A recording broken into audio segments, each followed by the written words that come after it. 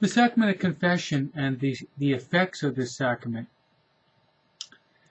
The seven sacraments have specific sacramental graces and effects that are produced upon receiving the sacrament.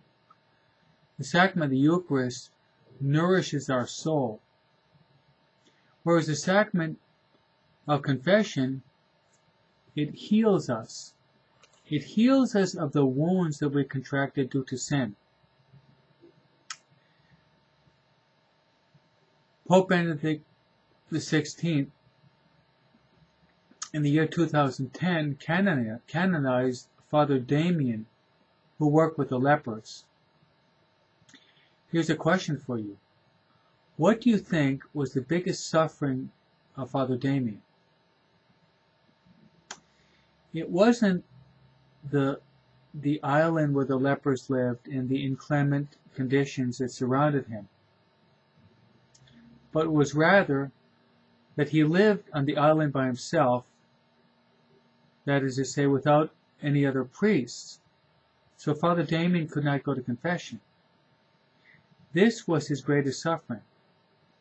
So that when a priest or bishop was on a ship nearby, he would get in the rowboat and row out to the ship, and he would yell his sins to the priest or the bishop that was on the ship. Why? Because he could not live with a dirty conscience. I think, my friends, this is what's tormenting many people in the world today. They're living with a dirty conscience. As Shakespeare even says, conscience doth make cowards of all of us. So one of the principal effects of the sacrament of confession is to heal us of our spiritual wounds. Father Damian was working with lepers.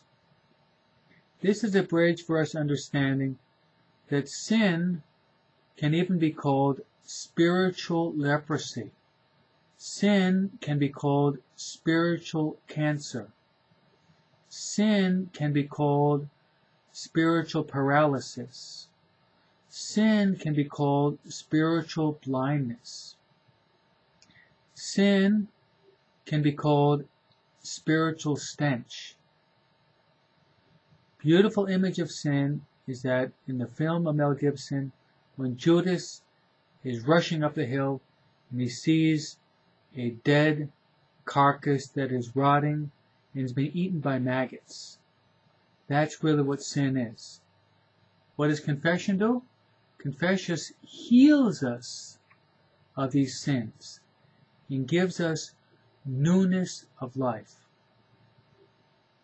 My friends, look forward to having recourse to this infinite source of grace that Jesus Christ wants to give you in the sacrament of His mercy. Amen.